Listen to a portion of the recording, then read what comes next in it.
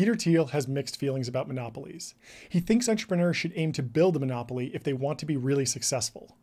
I have a single idée fixe that I'm completely obsessed with on the business side, which is that if you're starting a company, you always want to aim for monopoly, and you want to always avoid competition. Hence, competition is for losers. But he's also called Google out for being a monopoly. There are obviously individual companies that do quite well, especially if they have world-class monopolies like Google has in search.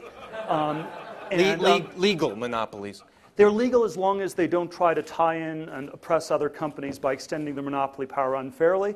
But it's quite legal to have a monopoly as long as you don't abuse it. And recently, he's been funding politicians who are bringing antitrust lawsuits against big tech monopolies. Google has now been hit with its third antitrust lawsuit in just a few months. This one is it's being led by the Colorado Attorney General and a group of 38 states and territory. The suit claims that Google, we've heard this before, has illegally maintained a monopoly in general search and search advertising through anti-competitive conducts and contracts. I'm John Coogan, and this is my deep dive into technology monopolies. Today, I'm going to try and answer a few questions that have been bouncing around the tech community. First, I want to explain what a monopoly is and why monopolies are illegal in the first place. Then, I want to examine big tech companies and quantitatively assess whether they fit the traditional definition of monopolies, as well as look at how things have changed over time. Lastly, I want to talk about the political considerations here and how entrepreneurs should think about the issue of antitrust. A monopoly exists when one company controls the entire supply of a given product. There is a consensus among economists that monopolies create suboptimal outcomes. This is because when companies use monopoly power to raise prices, customers have no choice but to pay the higher price. This creates lost economic efficiency and will hurt GDP growth in the long run if left unchecked. Antitrust laws are the US government's primary tool for breaking up monopolies, and the foundation of antitrust enforcement is the Sherman Antitrust Act of 1890. In the late 19th century, industrial monopolies were rampant, so US Senator John Sherman proposed legislation that would allow the government to break up monopolies when they were found to be hurting the American economy. The legislation became an important tool in the coming years, with Presidents Theodore Roosevelt and William Taft using the Sherman Antitrust Act to regulate or break up a number of American businesses, including Standard Oil. But much of the modern theory around antitrust is actually informed by Louis Brandeis, a Supreme Court justice who served from 1916 until 1939. While he was a justice, Brandeis referred to the problems caused by monopolies as the curse of bigness, and wrote that monopolies are secured by cutthroat competition, espionage, doing business as fake independents, and the making of exclusive contracts. Brandeis created an entire school of thought around monopolies that lives on today. One of his core theories was that the concentration of economic power aids the concentration of political power, and that such private power can itself undermine and overwhelm public government. He also notably believed that the structure of our markets and of our economy can determine how much real liberty individuals experience in their daily lives. Most Americans have much less interaction with the government on a daily basis, as opposed to the private companies they purchase things from or do business with. So companies with monopoly power can seriously limit American liberty in a very tangible way. But Brandeis isn't the only influence when it comes to monopolies. Robert Bork was a judge and legal scholar who championed the so-called Chicago School of Antitrust Analysis. In his 1978 book, The Antitrust Paradox, Bork argued that consumer welfare should be the sole standard for antitrust law. Nothing else matters. Both Brandeis and Bork remain important figures in antitrust debates, with left-leaning politicians usually citing Brandeis and right-leaning politicians often citing Bork. All this political history became a lot more relevant a few weeks ago when the Biden administration picked Tim Wu as an advisor on technology and competition. Wu has published several books about antitrust and has specifically focused on the concentrated power held by technology companies. In his 2018 book, The Curse of Bigness, Wu argues, as Brandeis did nearly a century ago, that extreme economic concentration yields gross inequality and material suffering, feeding an appetite for nationalistic and extremist leadership. It's not just the Democrats who are pushing antitrust actions forward against big tech, though. Republican Josh Hawley, who's now a senator, launched an investigation into Google back in 2018. Hawley is significant in all of this because he received political funding from none other than Peter Thiel, who has been vocal for nearly a decade about Google's monopoly on search. So let's dig into the monopoly question a bit more, starting with Google, who's clearly the biggest target here. Google is under fire for two main reasons.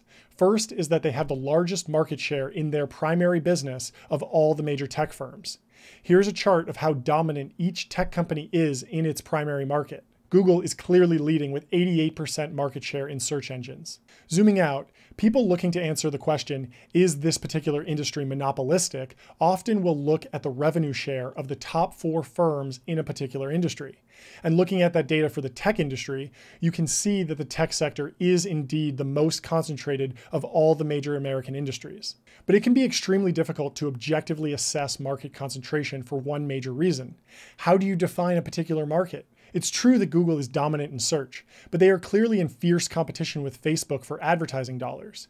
If you, instead, look at the advertising market over the past 5 years, you will see that Google's market share has remained fairly constant. The same is true for other tech subsectors like app stores, cloud, payments, business software, and gaming. Increasingly, the big tech companies are bumping into each other with every new initiative they launch. Consider Google, Facebook, Amazon, and Apple. They each operate primarily in separate markets: search, social, commerce, and devices. Each company has significant control over its primary market, but if you follow new product announcements and acquisitions closely, you will see that they are all in direct competition. Google has YouTube to compete in social, Android, Nest, and Chromecast to compete in devices, and Google Shopping to compete in commerce. Facebook has Portal and Oculus to compete in devices, Marketplace to compete with Amazon in commerce, and they've been growing the Facebook search function to compete with Google. Apple uses iMessage to compete with Facebook in social. They have Siri, which can route around Google for search traffic, and they are growing Apple Pay to expand into commerce. Lastly, Amazon has a growing ad network that competes with Google. They bought Twitch, which competes in social, and they have a wide array of Alexa-powered devices that compete with Apple products. Increasingly, tech companies are diversifying and competing with each other, which should benefit the consumer. And data suggests that this is working. The majority of Americans still have highly favorable opinions about big tech companies, and we haven't seen cases where tech companies are raising prices and harming consumers. So why do Republicans and Democrats both seem interested in breaking up these big tech companies? Even though both political parties want to reduce the power of big tech, they have very different motivations, and it all comes back to Brandeis and Bork. Let's take a look at what Democratic Congressman David Cicilline had to say about the motivations on the left. Because concentrated economic power also leads to concentrated political power, this investigation also goes to the heart of whether we, as a people, govern ourselves or whether we let ourselves be governed by private monopolies. American democracy has always been at war against monopoly power. Throughout our history, we've recognized that concentrated markets and concentrated political control are incompatible with democratic ideals. When the American people confronted monopolists in the past, be it the railroads or the oil tycoons or AT&T and Microsoft, we took action to ensure no private corporation controls our economy or our democracy. Cicilline is making a clear callback to Brandeis here, and the idea that monopolies will inevitably convert their vast economic power into political power. Even though the tech companies are mostly aligned with Democrats at the moment, that could easily shift. So it's in the interest of government representatives to curb the political influence of tech companies before it's too late. Republicans are more focused on Bork's idea of economic harm to the American consumer. Essentially, even if Google does have a monopoly on search, that's fine as long as they don't use it to raise prices. For years, Google has had an easy answer to this line of questioning. Google search is free to the end user, so the price gouging question is moot. But Republicans have warmed up to the idea of regulating tech companies because conservative content has been severely penalized on the internet. Republican Representative Matt Gaetz articulated this point well. But I want to talk about search because that's an area where I know Google has real market dominance. On December 11th, you testified to the Judiciary Committee, and in response to a question from my colleague Zoe Lofgren about search, you said, "We don't manually intervene on any particular search result." But leaked memos obtained by the Daily Caller show that that isn't true. In fact, those memos were altered December 3rd, just a week before your testimony, and they describe a deceptive news blacklist. and a process for developing that blacklist approved by Ben Gomes, who leads search with your company, and also something called a fringe ranking, which seems to beg the question, who gets to decide what's fringe? So even though Republicans are generally okay with the economic activity of big tech companies, they are increasingly worried about the ability of tech companies to swing elections by limiting the spread of conservative content online. And this really gets to the heart of the issue in my mind. Democrats blame big tech for helping get Donald Trump elected in 2016, and Republicans blame big tech for helping Joe Biden defeat him in 2020. It's a lose-lose situation for tech companies, which is why you see companies like Facebook now asking for regulation around political content. Circling back to Peter Thiel, though, what does this all mean for entrepreneurs? Well, I think Thiel's advice still rings true. Disruptive startups are rarely built in highly competitive markets. It's much better to find a new industry that hasn't really been explored yet than try to compete in a crowded space.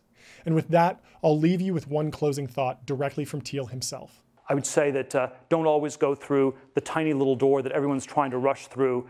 Maybe go around the corner and go through the vast gate that no one's taking.